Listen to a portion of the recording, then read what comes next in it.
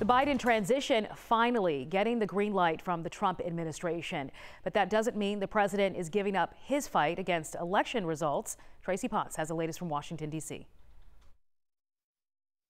Ascertainment, determining an apparent presidential winner, opens the door to more than $7 million in government funds for the Biden transition and allows them to coordinate with the federal government.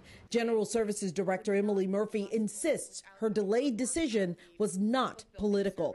And while President Trump said for the first time he'll direct federal employees to comply, he added that legal challenges are moving full speed ahead and he will never concede. The election was stolen and President Trump won by a landslide. President-elect Biden also moving forward, appearing this afternoon with newly announced cabinet nominees. He makes history with two never before held by women, former Federal Reserve Chair Janet Yellen as Treasury Secretary and Avril Haines as Director of National Intelligence, plus Alejandro Mayorkas, the first immigrant and Latino to serve as Homeland Security Secretary. He's basically telling the rest of the world, we are back. This is our A-team. Biden telling the nation's mayors, we're here for you and we'll listen to you and work with you. More nominations expected today. Former diplomats Linda Thomas Greenfield as ambassador to the United Nations, Jake Sullivan as national security advisor, longtime foreign policy advisor Tony Blinken as Secretary of State,